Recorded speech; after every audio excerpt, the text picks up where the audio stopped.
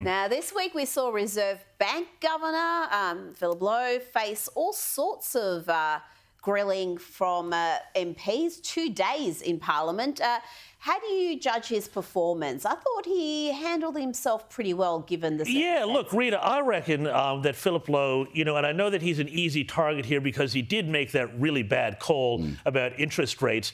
But, let's also remember, this is a very political thing that's going on right now. Labor is absolutely using Philip Lowe as a punching bag to compensate for their own economic mismanagement. Yes. Now, Jim Chalmers here has a huge narrative problem, and it goes on so many different levels. Number one, Number one, the fact is he's going to have to go and start dumping money into all sorts of cost of living, arrangements. And what's that going to do? That's going to pour more fire on the flames on the fire of inflation. The same thing with wages and the IR bill, and all of that. Again, that's going to push up inflation. Now, the point Philip Lowe made, and I talked to several economists this week who all said the same thing. Yes, it is absolutely terrible that interest rates are doing what they are, and a lot of people are going to be doing it tough. But here's where the politics of this gets really interesting, guys.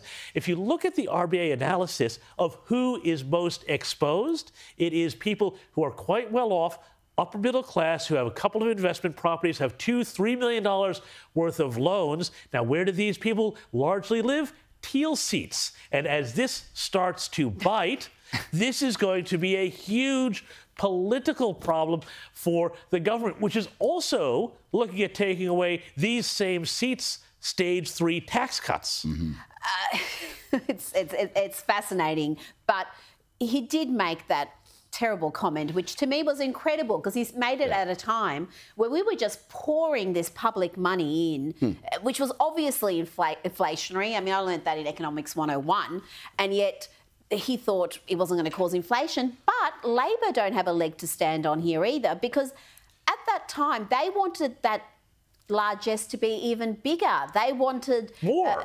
They wanted more and more public money pumped in during lockdowns. They were calling Josh Frydenberg stingy for not dumping enough money in. I mean, and they were. Remember when they were upset when Josh Frydenberg said, "Hey guys, guess what? We made a miscalculation. We're $50 billion better off than we thought we were." They're like, "Well, why haven't you dumped that $50 billion into the economy too?" So these guys have no moral high ground here. No, they wanted JobKeeper extended. Yeah.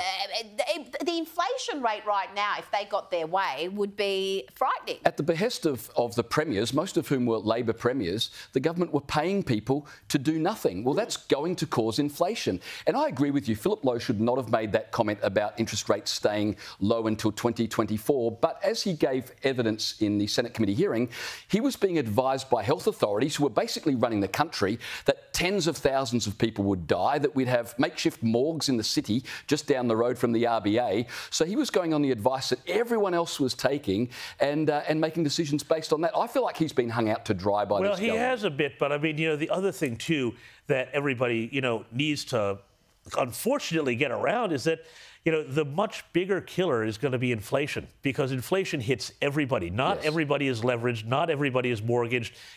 Rents are only partially tied to interest rates. They're much more a function of supply and demand in that market. It is when inflation starts to bite. And I tell you something, I talk to people in the United States every day about what it costs to fill a grocery basket now. And we do not want that, because the people who are going to get whacked by that, they are not people sitting in, Bondi with a couple of investment apartments. No, they are people sitting in all the suburbs of this nation who are really going to do it very tough. And the government is complaining about interest rate rises, which are the only tool the RBA has to deal with inflation, while the government themselves continue to implement inflation-causing policies, such as their climate energy policies, which just cause prices to go up.